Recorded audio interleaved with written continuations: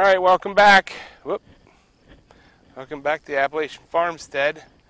This is my follow-up video on my solar fail. So, let me get you turned around here so I can see what the heck's going on. All right, so here we go. So all these panels up until these two right, this on the second in row, I uninstalled them, took them off the racking at my other house down with the grid tied system. Same exact panels, everything. Schuko panels, 240 volt or 240 watts, sorry. And then and you can see I've got two extra here. So I did this yesterday and I did not video it. That was a lot of work for one guy. I was out here by myself. So go down, I would take 2 or 4 off, bring them up, put 4 on, go down. I didn't do any kind of wiring or anything like that. I just got them in and mounted and all that. So I still gotta, like, they're all bolted in, but they're not tight. I didn't do any of that, and I'm still not going to until next week. But I got all the wiring tied up. And then here's what I've done. So first of all, this panel was in the old array, and so was this panel. These panels both tested good. So, and actually you can see when I originally tested, this panel was tested good.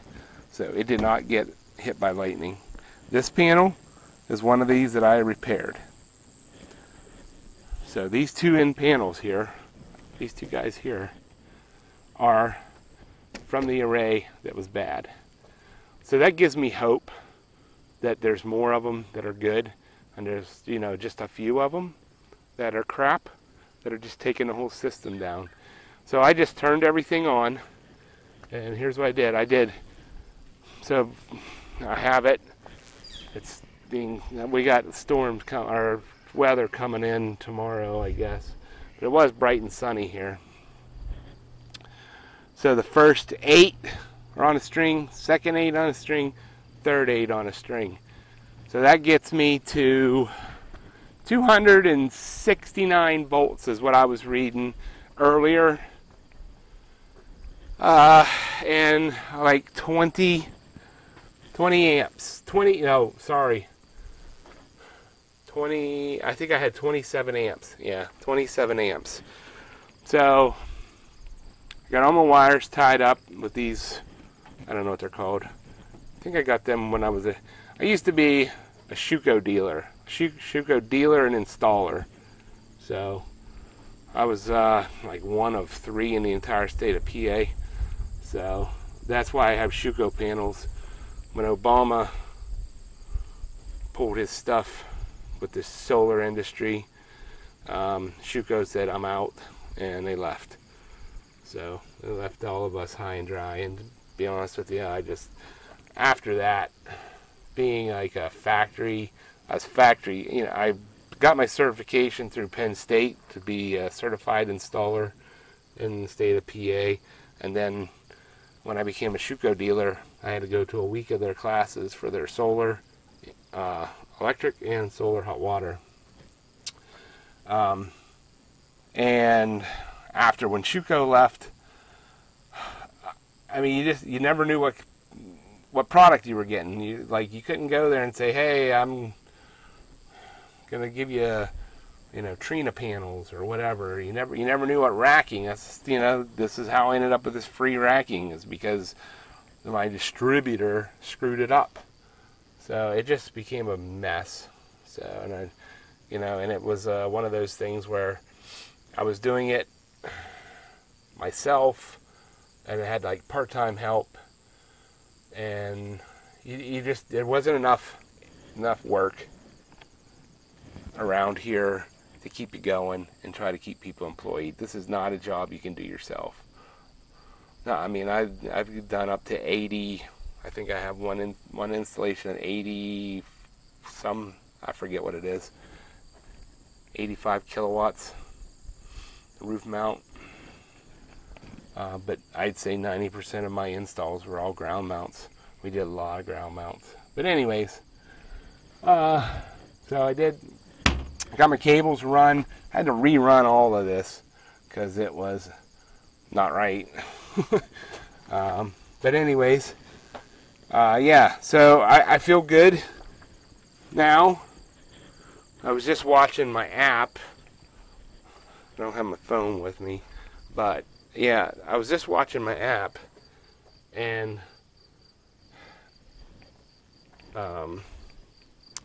it goes, so I have 2 refrigerators, 1, 2, 3, 3 freezers, my internet,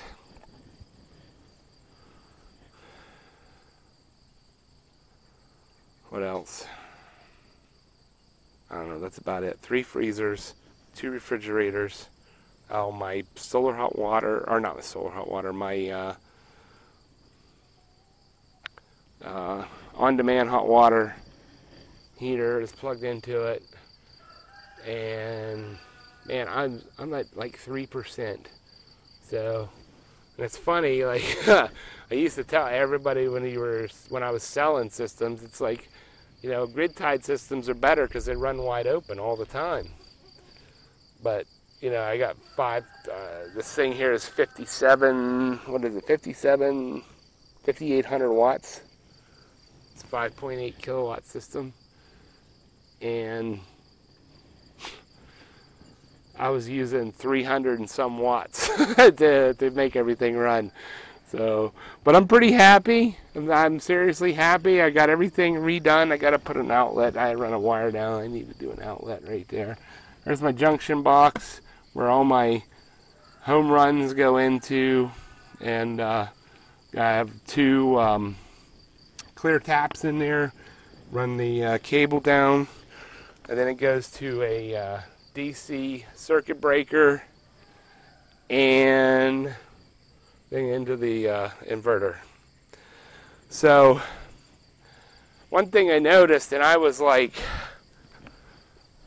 I don't know, well, I'm not going to say anything at this point, but I need to test all those circuit breakers or those panels individually, and I'm probably not going to do that until spring. Just because, you know, we're doing this. The reason I did this was to be off-grid-ish. We're going into the worst time of the year to be off-grid, but anyways, you know, we run a farmstead, homestead around here, and we raise all of our meat. So if it's either in a freezer, it's either canned, freeze-dried, or in a freezer. So, I mean, we provide for ourselves around here. And it's the same thing with the vegetables we grow. You know, we have dairy goats, so we have milk. So when the power goes out, that puts our food supply at serious risk. So this is just peace of mind, and I definitely want to get more. I like to get those other panels fixed. And now that I've taken the panels from that grid-tied system, I can actually bring that racking system up here. Be a little bit of a work, but I can get them up here, and I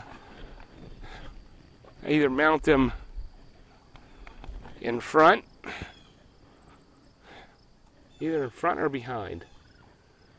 But it's going to get done. But right now, my next step in this journey of off-gridness, is that a word, off-gridness? Is to more batteries and another inverter, so that I can have 240 volt and I can put my well on if I get my well on there, and my yeah, that's the big thing right now is my well. That's my main 240 volt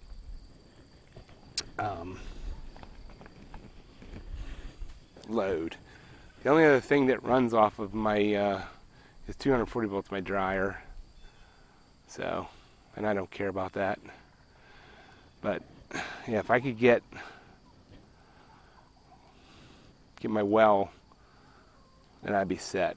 I do have, like you can see right there, inverters. I have 3 of them in the house.